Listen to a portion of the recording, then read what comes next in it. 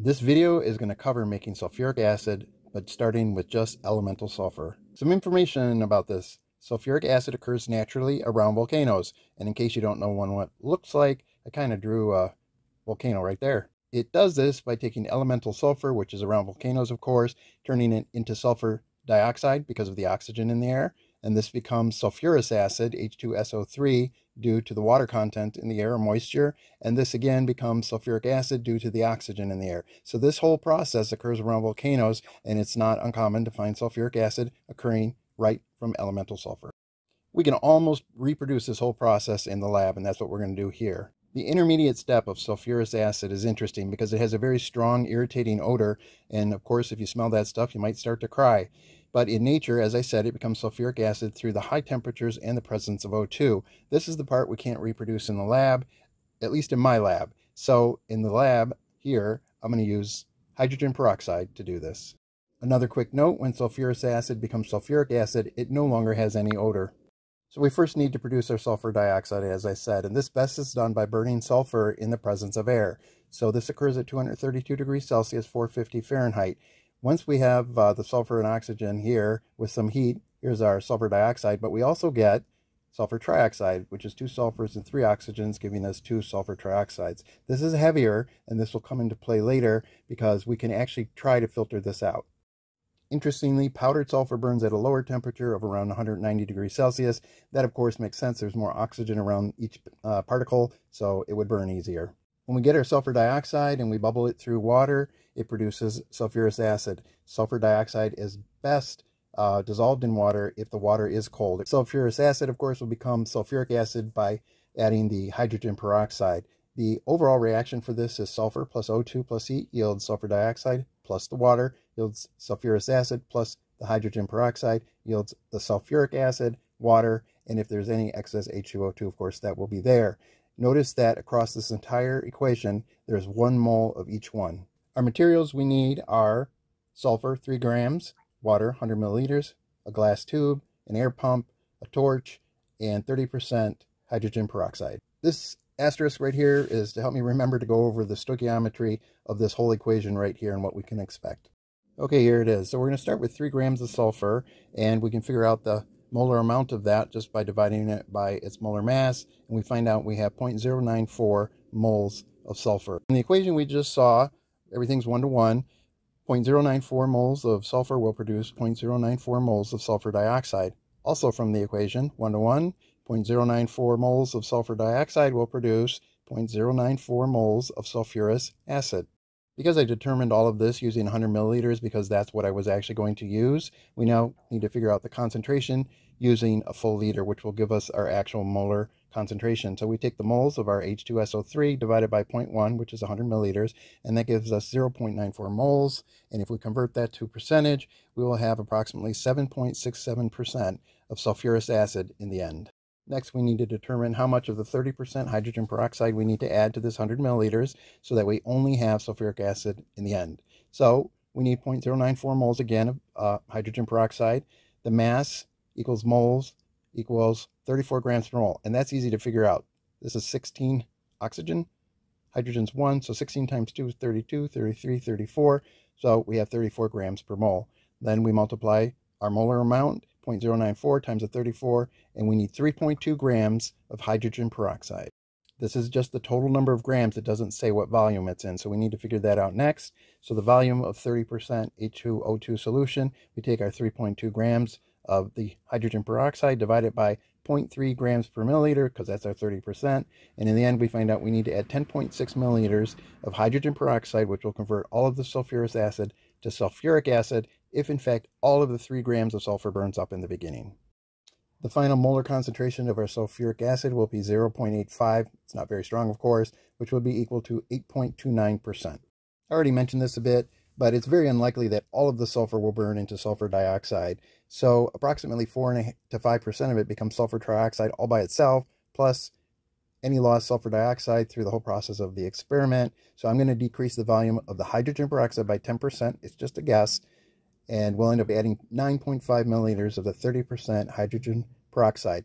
And I'll say this a couple times, I think, but I think the H2O2, the hydrogen peroxide, will break down with the heat at the very end when we're concentrating our sulfuric acid by boiling it. And we're back. I'll go over this quick. Our methods. We have our water, 100 milliliters in ice with the stir bar going. And on this end, we have our pump, which is just going to pump air through a tube that has sulfur in it. We'll light the sulfur from the outside, and eventually it will reach 230 degrees Celsius and light up. As it burns across, it produces sulfur dioxide mostly, some sulfur trioxide, but I'm going to put a filter in here, and we're going to use gravity to some extent, just filled with cotton. The cotton will prevent any elemental sulfur that might get blown through, but sulfur trioxide is heavier, as we mentioned, and it can be trapped at the bottom here. It's not perfect, but it'll get rid of most of it so that only the sulfur dioxide will be coming over into our cold water and dissolving, producing sulfurous acid. Going to number 2 here, we're simply going to pour the hydrogen peroxide into the sulfurous acid, let them mix well. And number 3, we'll take this, which is now sulfuric acid, and boil it down, and then test it in the end to make sure we actually have sulfuric acid. This is meant to run the experiment just to see if we can do it successfully, if I can do it, and so I don't plan on making a lot of it, just a little bit, and then we'll test it. But I'm done talking. Let's go make some sulfuric acid from elemental sulfur. I put some sulfur in some glass tubing I had, which is heat resistant, but I don't think it's borosilicate glass. So I'm testing it here with a simple torch that's hooked up to a propane tank down here. Been a full 15 minutes and the glass is holding up extremely well. So I think this is a go. In a number of my experiments, you might have seen I've used glass as a conduit through which I usually send it through a cork or a rubber stopper, such as this. So I just wanted to show you how easy this glass is to cut with a Dremel.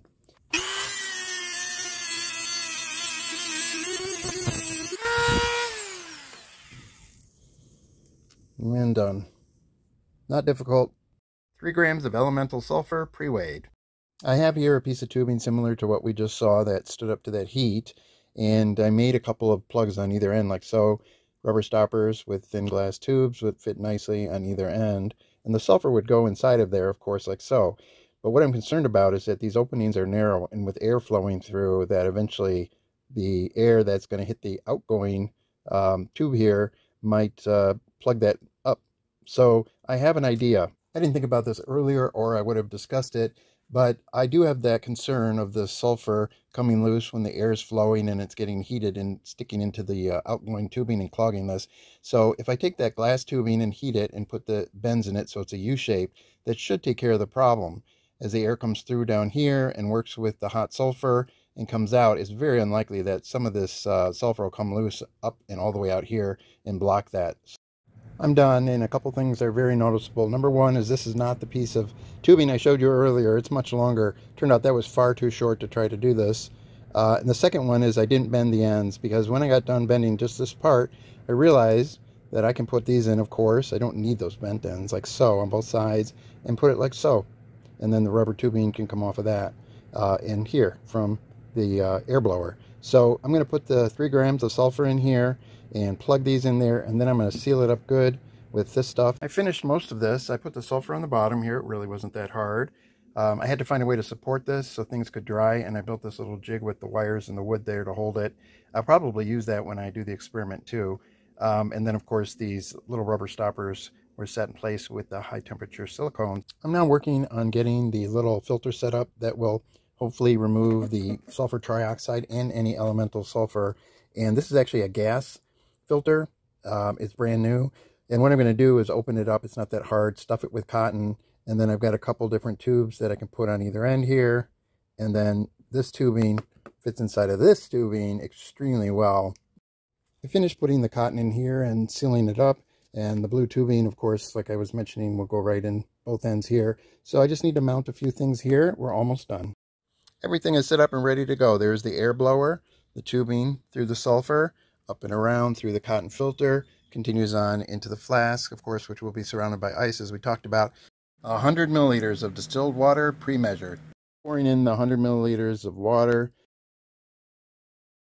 and to help keep the gas in there as long as possible, I am going to put this crumpled up piece of saran wrap here.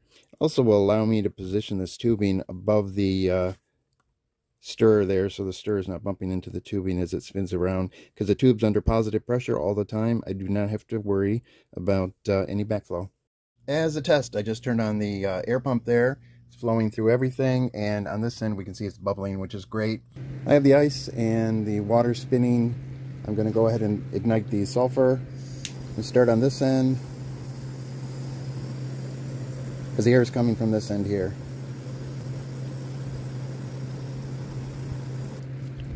I'm going to turn the light off.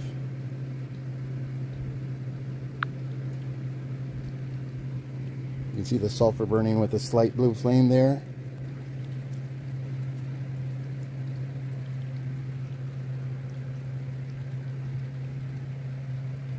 It has a nice slow burn going. This is about 10 minutes later. It's still burning really nice and slow, which is excellent to consume all of it. You can see the left side of the tube that goes up, how cloudy that looks. That is packed with sulfur dioxide, probably some sulfur trioxide too. And because of the filter, it's getting backed up into there. But I do see it coming through the top, and I took a look in the water. There's no question it's bubbling through. So just being patient. It's been going about 25 minutes already, believe it or not. It's slow burning, but I did want to shine a flashlight on this upgoing tube so you can see what a brilliant yellow it is. It's been about a half hour. There's just a smidge of a flame there. It is starting to burn up and around the corner of the tube, which is interesting. I don't know how much sulfur is actually lined on the inside of the upper tube there, but it continues to burn. I will be back when it's completely out. Well, it was only another 3 minutes and it went out, so everything looks good. I am going to give the air some time to blow through that tubing there and try and get as much of that gas into that flask over there. So I'll let this run for at least another 10-15 minutes.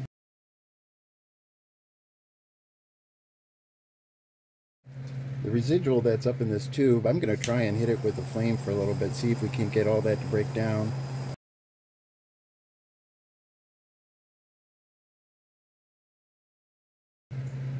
Well, it wasn't 100% converted, but pretty darn close. We are done making our sulfurous acid. Now we need to move on to the next step and make it sulfuric acid. You can see at the bottom of this filter, it yellowed, so it definitely did its job.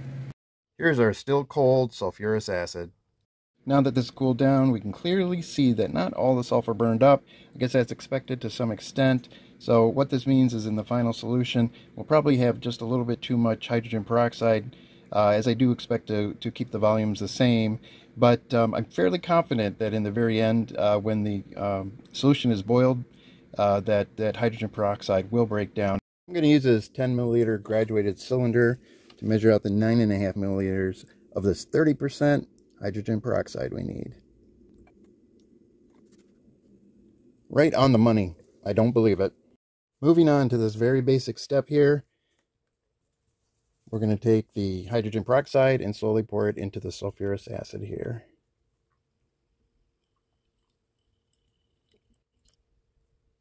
That's really exothermic. You can see the steam forming.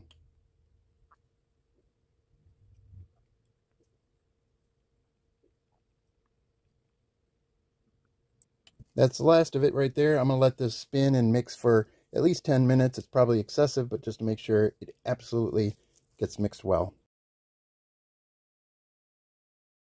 It's been about 12 minutes, so I'm ready to turn this off here. I do want to mention something I forgot earlier, and that is when the sulfurous acid was present in here, I took a very gentle whiff, and boy, you know, they say it's an irritating smell. It sure is. But interestingly, as I mentioned before, this shouldn't smell like anything. Now, I'm not going to test it right now. Right now, I'm going to transfer it to a beaker, and then we'll boil it down some more to get our sulfuric acid we just made concentrated. All right, transferring the sulfuric acid into this 250 milliliter beaker, where we're going to heat it. I suspect there's extra hydrogen peroxide due to the fact that not all the sulfur got burned properly. So this is a step where I believe most of it will be broken down as we concentrate the sulfuric acid. We're also breaking down any excess hydrogen peroxide. All right, that's on.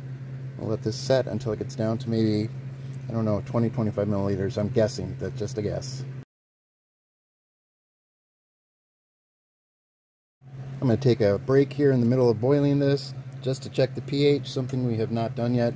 And I probably won't stick this in there. It's pretty hot. It might actually start to dissolve the pH paper. So Just going to get it down low enough that it can get saturated.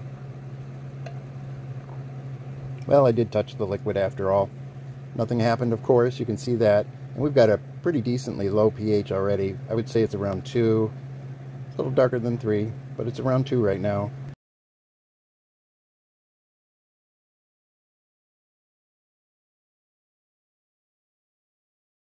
As this boils down, you can clearly see the steam is turning a little thicker, so to speak, for lack of a better way of saying it. It's turning into just wispy steam, into almost the white smoke that starts to appear when you've concentrated the sulfuric acid as far as you can go. So we're definitely getting white smoke at this point, and you can see it into the beaker better if you look from the side. However, I'm going to turn this down now. We're done boiling, and we're just going to move on after this cools down to testing it. It's a little unfortunate, but even though I tried to cool this down as fast as I could, we still lost quite a bit. So there's only about 18 to 20 milliliters left here. So I'm going to transfer this over here. It's not very much, but we can test if it's sulfuric acid. On the left, we have the sulfuric acid we just made. On the right, I dissolved half a gram of barium nitrate in 30 milliliters of water. And you need that much water just to get the barium nitrate dissolved. It's not very soluble.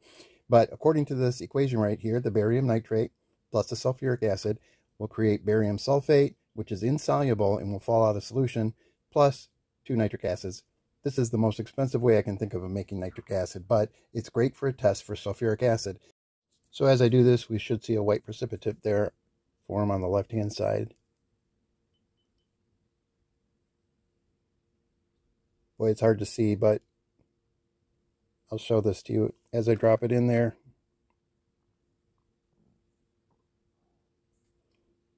We have definitely made sulfuric acid. Not much, but I didn't need much. I already have plenty.